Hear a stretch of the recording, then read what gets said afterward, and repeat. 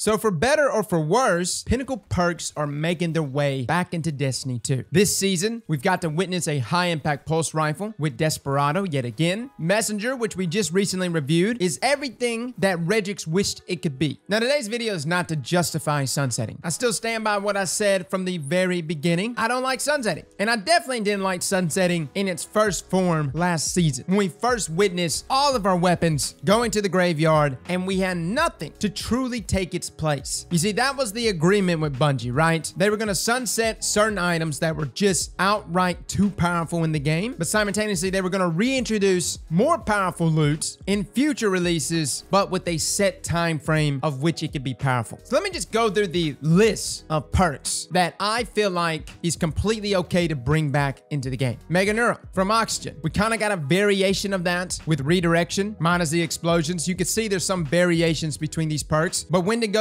Explosive Light, Luna's Howl, Magnificent Howl, Loaded Questions, Reservoir Burst, which is essentially like Chain Reaction now, right? Isn't that crazy? 21% Delirium's Killing Talent. And even though a lot of people are going to say no to this one, Recluse's Master of Arts. And I was a personal fan of our favorite bacon wrapped auto rifle, Breakneck, with its legendary trait Onslaught. These perks were really, really good. And I am completely okay with these Pinnacle perks coming back. The two perks that I'm not okay with, two of them. Two that cannot come back into the game whatsoever. And that is Revoker's Reversal of Fortune. Missing a shot returns a bullet to the magazine after a short duration. It cannot come back because it breaks ammo economy inside of Crucible. Not a really big deal inside of 6v6, but inside of Trials, that's a big deal. And by God, the last one, Micro Motherfreaking Missile. There's no reason your grenade launcher, which I know a lot of people jump up and go, oh, you're using a skillless weapon. Grenade launchers is a dad weapon. Whatever, man. Maybe it is, maybe it isn't. Regardless, Micro Missile is grenade launchers on training wheels. It's just a mini rocket launcher. And I don't care if Mountaintop got nerfed. Let me be real. I still get killed from Mountaintop from time to time, and it's just as aggravating as it was even pre-nerf.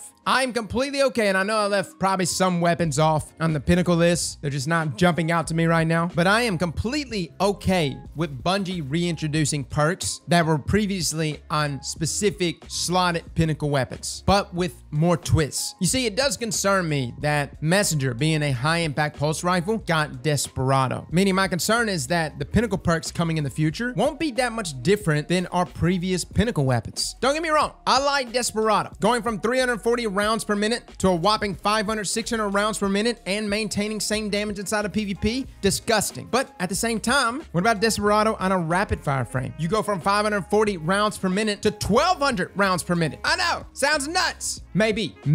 The point is, there was a lot of good Pinnacle perks that were kind of punished based on the archetype that it was in. Mega Neuron Oxygen, which allows Dragonfly to deal more damage based on the number of precision hits dealt beforehand. On a 180, not bad on a 180, but wouldn't it be nice to try this out on maybe a 200 or maybe a 150? Breakneck with Onslaught. 450 round per minute auto rifles might be your favorite. They're not necessarily mine. I would actually enjoy this combination on a 720, something with a little more rapid fire to it. To me, that would be an amazing archetype for that combination. And again, if they go about doing it the way Desperado is, Onslaught would essentially be Rampage built into that trait. Just like Desperado is not reliant on Outlaw. It's built into that trait. And I can foresee Onslaught returning. I just don't want it to return just on a 450. Not that it was bad. I would just like more variability in the archetypes. But even beyond that, why does it have to be just tied to just those specific type of weapons? Why does Onslaught have to be on just an auto rifle? And I know we're basing this purely on Desperado coming back to Messenger, but why couldn't Onslaught be on an SMG?